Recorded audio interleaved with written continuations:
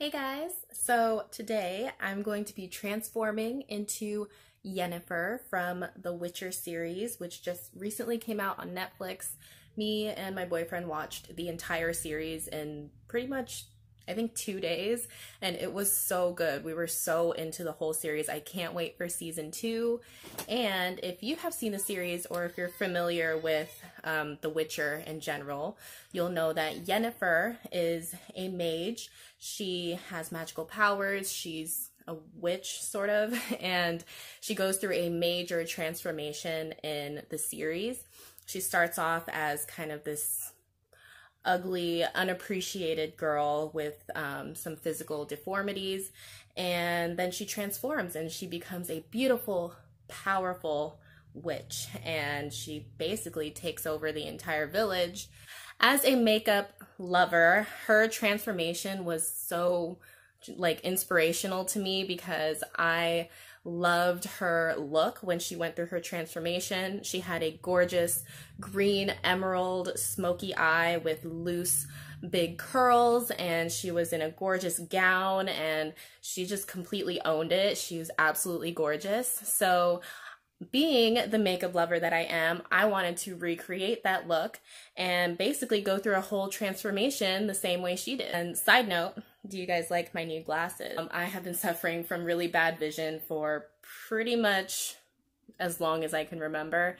So I finally got some glasses and I can see the world clearly, and it's awesome. I'm honestly in shock by how bad my vision was because I had never worn glasses before, so I didn't know just how much I was missing out on.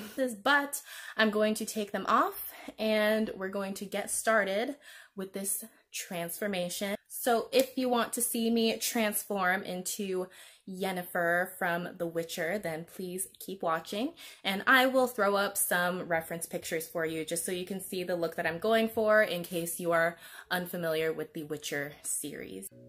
So the first thing I'm going to do is apply these hydrating gel eye masks. These will also help catch any fallout from the eyeshadow and give us a good guideline to shape our eyeshadow look.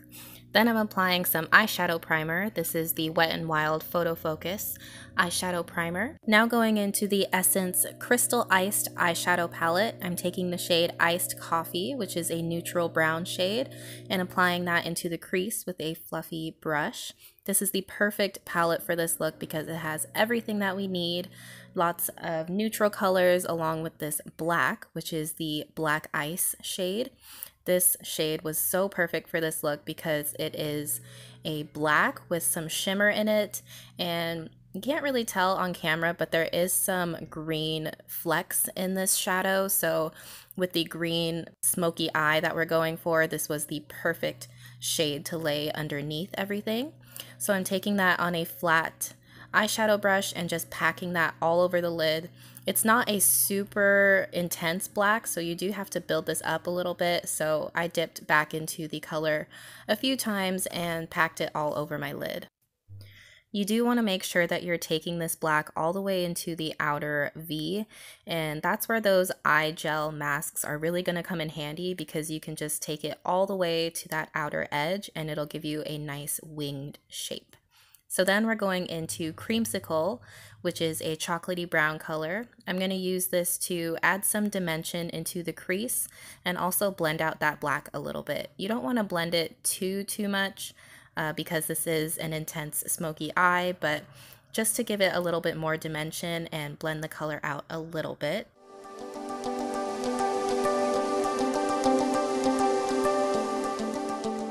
Now I'm going to dip into the color Snow Cone, which is a dark teal shade, and apply that into the crease as well. Now this color you won't notice too much in the final product, but what it's going to do is help blend the green shadows into the neutral shadows in the crease. So we're going to lay a green over top of this, and that teal shade is really going to help everything blend a little bit better and look more seamless. And I also touched up the black a little bit after applying the teal shade. And I'm giving that a nice little blend with the same brush that we used for the Creamsicle shade. Then it's time for the green shadow, which is called Blizzard. I've been so excited to use this shadow. It is a gorgeous, true emerald green. It has a little bit of shimmer, but not too much, so it's technically a sequin shade. But I'm just taking this and packing it right on top of that black. The black is going to give this a really deep, smoky appearance, which is what we're going for in the look that Yennefer has. Her green eyeshadow is definitely my favorite part about her entire look, so this part was really fun for me, and I love how the green pops against that black shadow, and surrounded by all of the neutral shades, it really just brings all the attention to that green color. So I'm dipping back into that black ice shade and applying that into the outer V just to deepen up the look a little bit. You don't have to do this because her look was very intensely green, but I just wanted everything to be blended a little bit more, and we are going to apply some green over top of it later. Now that we have all of those colors down, I'm just going to switch back and forth with my blending brush and do any sort of detail work that you need to do. Make sure your lines are nice and blended and we have the correct shape going on.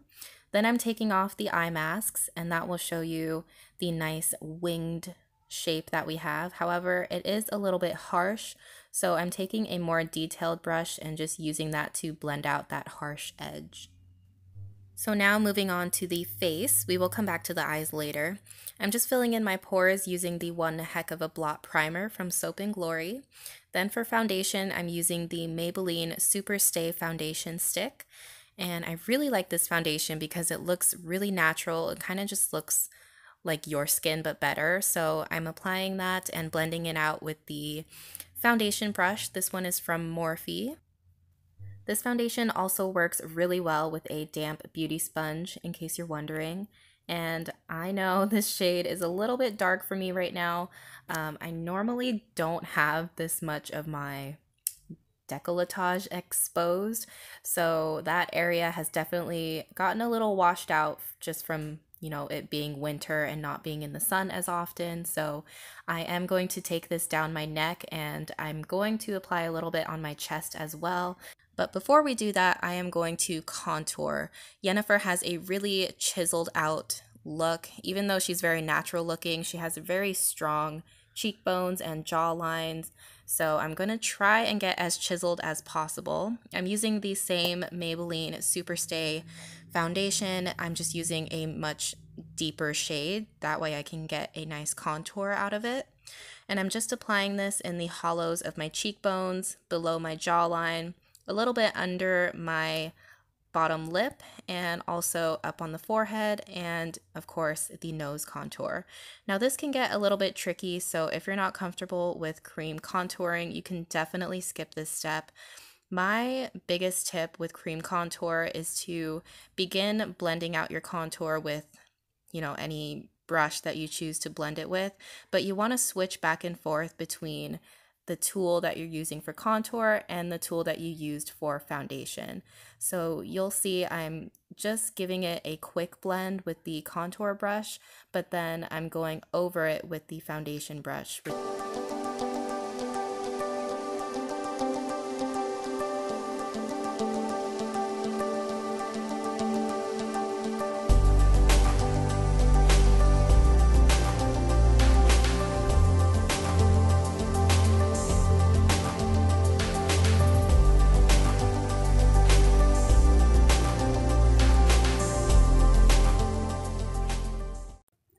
Then after blending with the foundation brush, you can of course go back into the contour brush and just do any detail work and make sure everything is nice and blended.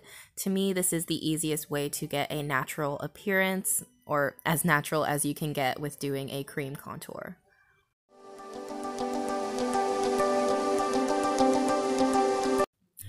So now that we've blended out our contour, it's time to go in with concealer. And you always want to do your cream contour first before concealer. That way you know exactly where you want to highlight, and it also helps blend everything a little bit better with the cream contour. So I'm applying this in all of the highlight areas, which is under the eyes, on the bridge of the nose, a little bit on my forehead, and on my chin.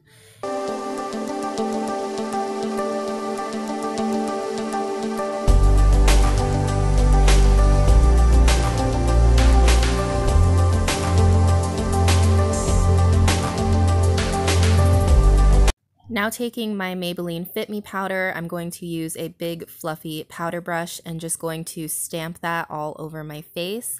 This is my favorite part when doing a cream contour and highlight routine. When you add the powder, it just makes everything blend together. It kind of blurs everything and makes it look so much more natural, because when you're in the process of cream contouring and highlighting, things can look a little bit crazy, but then powder comes in to save the day and everything just looks seamless and blended.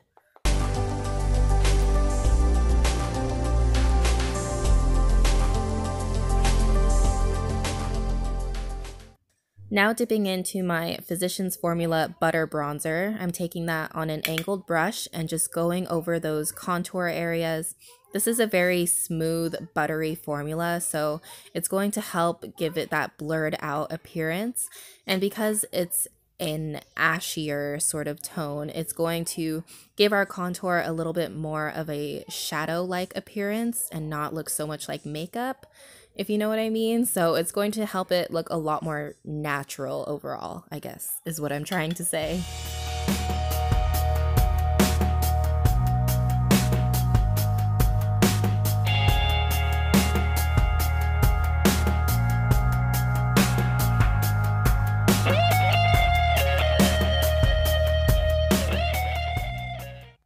Now I'm going to apply a little bit of blush. This is a really natural looking color. It's kind of a dusty rose sort of mauve shade.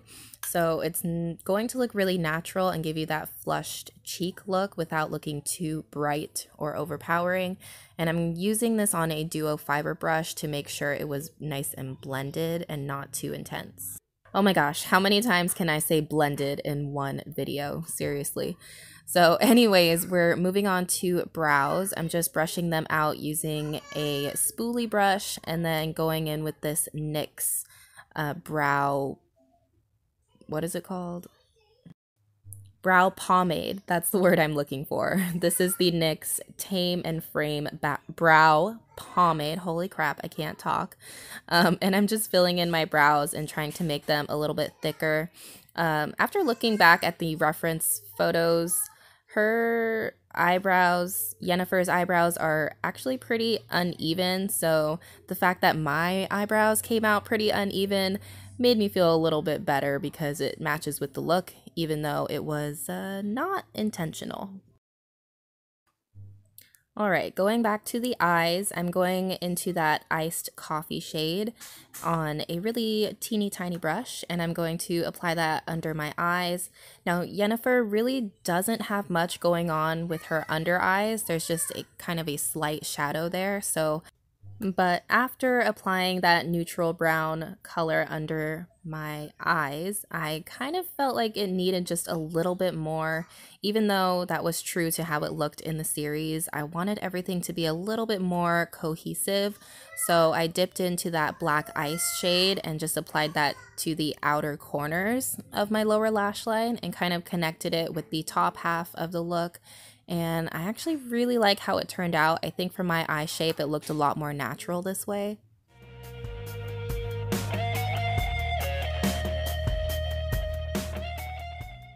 So with all of the dark smoky colors going on our eyes, I really needed to highlight that inner corner to open up my eyes, but I didn't want to apply anything shimmery because Yennefer really doesn't have any shimmer going on in her makeup look. So I took a matte highlighting powder. This one is from NYX. And I'll have all of the products listed down below, just so you know. I can't remember the name of the palette right now, but it will be listed down below if you are interested in it.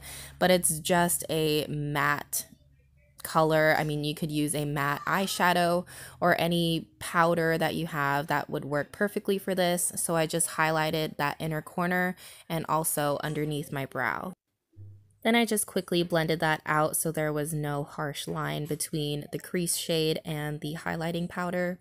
And then I went into mascara. So the mascara look that Yennefer had was actually pretty specific. She really didn't have curled lashes. She didn't have any liner. She did definitely have some definition in her eyelashes, but it wasn't intense at all. And I actually really liked that. I loved how she had a bold, smoky eye, but the lashes really weren't too intense. And she didn't really have mascara going on in the lower lash either, so I skipped curling my lashes and I only applied a couple of coats of this mascara to really mimic the same look that Yennefer has. So I sprayed my eyeshadow brush with a little bit of finishing spray, and then I dipped back into that emerald green. And you definitely do want to do this step before you apply mascara. I actually thought I was done with the eye look while I was applying mascara, but I decided the green needed to be just a little bit more intense. And in the end, I am really, really glad that I did this because I was just obsessed with how the green turned out, the way it pops against these smoky shadows, and then giving that intensity with the finishing spray really just brought the whole look together. So I love how it turned out. And then I gave it a quick blend with the Black Ice shade. So I wanted to add just a touch of highlight to my cheekbones. I wanted to go for the most subtle, natural looking shade that I own. So I went into the Anastasia contour palette and used the highlight shade in that palette. It's a really subtle sort of inner glow type of highlight. It's not really going to pop out at you, but it'll just give you that little bit of glow.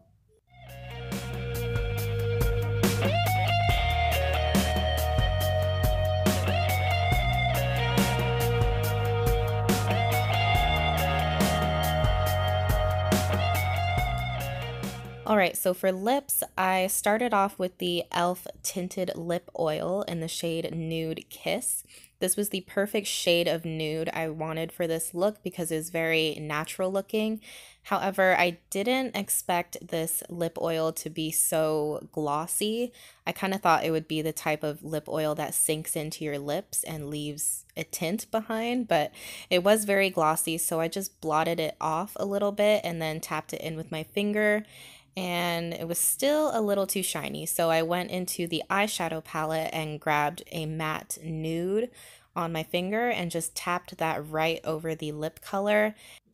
And I actually ended up loving the way that this lip turned out in the end because it was just really natural looking. It almost looked like I didn't have anything on my lips at all, but it went perfectly with the bold smoky eye. And that is it for the makeup. So I'm just going to do my hair really quick and we are done with this Yennefer of Vengerberg tutorial. I really hope you guys enjoyed it. Let me know if you want to see more tutorials like this in the future.